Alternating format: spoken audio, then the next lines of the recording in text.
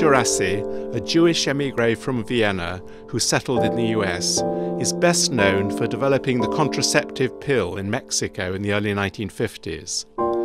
Now celebrating his 90th birthday, and with a new autobiography on his wide-ranging life, he has many insights into the science of human reproduction. After a distinguished career in chemistry, he became increasingly interested in the morality of science, writing novels and plays about it later in his life.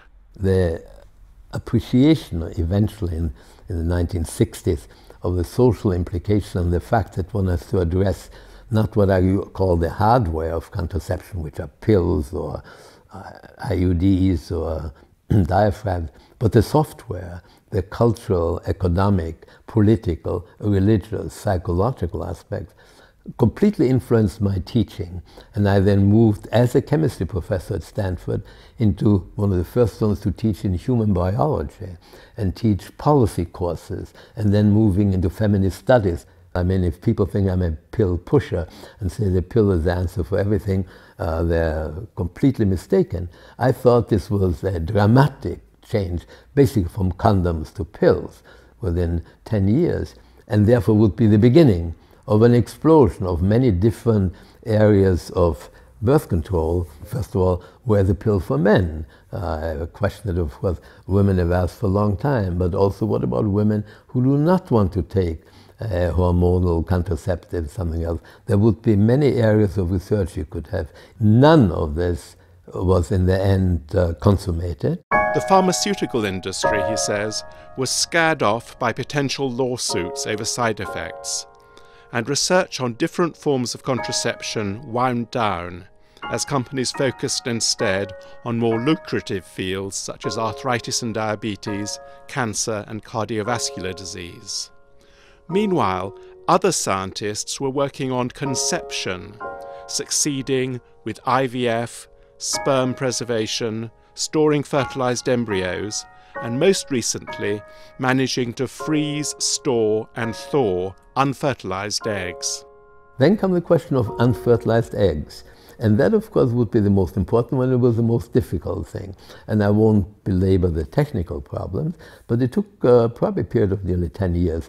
But that has essentially been solved probably around 2010, to the extent that there are quite a number of clinics now throughout the world that actually advertise a service that if a youngish woman, meaning preferably one in their 20s, goes through a course of superovulation, producing half a dozen or a dozen eggs, young eggs, that they can freeze them for years, and then as insurance. So if a woman postpones childbearing until the late 30s or early 40s, a very dangerous age, she can use her own early young eggs. He believes that women in good health up to their mid-40s could have their young eggs implanted successfully, and he thinks the logical outcome in years to come is a complete break between reproduction and sex. Whether they actually will use their frozen eggs is an open question. They have that choice. They can, if a woman freezes her eggs at age 25 and at age 33 she wants to have a child, she most likely will do it through ordinary intercourse. If that woman postpones until 38, she would be much wiser to use her own young egg, in which case she'd use in vitro rather than ordinary coitus. And so the separation between sex and reproduction is in fact de facto in Europe total. So why not go the logical extreme and say, okay, if you want to have a child, or one or two children, have it by the best artificial means, and the hundreds of times when you have sexual intercourse, you have it for a reason of love and curiosity and fun and lust and whatever the reasons are for sex. And that, I think, and if you do that, you can go one step further. Now, I wouldn't say this will happen now, but I predict by 2050, if I'm a young woman and I store my own eggs, young eggs, I would then get sterilized at that point. Why would I need contraception? Because when I want my child, I'll do it that way, the in vitro way. When I have sex, I'll do it the usual way. and he believes advances in genomic research will add further support to this controversial view.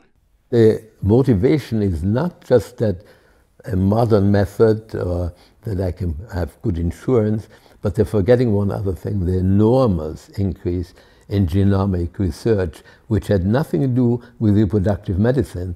That was parallel, tremendous on the human genome and so on, which enables us now to analyze with one cell, one individual cell, genetic problems or the entire genome. But you can say whether you have Down syndrome, whether you have preponderance for some predisposition for some cancers, etc., etc. And that is, for people who have only 1 or 2 children, will be a great incentive. They have several embryos and they'll analyze them first and pick the one which does not have genetic markers for that. That is not genetic modification in the context that people say you're now playing around with a form of eugenics in which you make more intelligent children or blue-eyed blonde giants or something like that. So, does Djerassi support the Silicon Valley companies like Facebook, which are beginning to offer young female employees up to $20,000 each for egg freezing? Entirely, for the simple reason that people forget that what we've just been talking about are options. A woman should be entitled to the option of selecting this. And if she wants to do this for her own private reason, it's no one else's business except maybe her partner, or perhaps even sometimes members of the intimate family. It's a decision between her professional life and her home life and child life, whether she even has a partner and so on here. These are decisions which only a woman can make.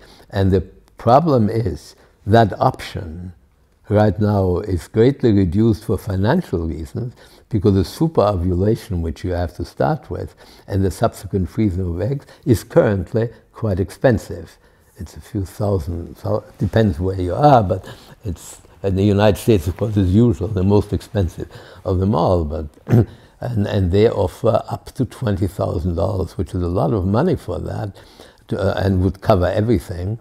I found this very enlightening, and that some women will take advantage of it, and they're entitled to it.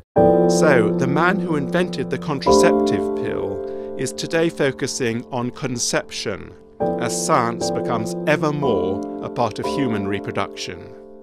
Clive Cookson, Financial Times, London.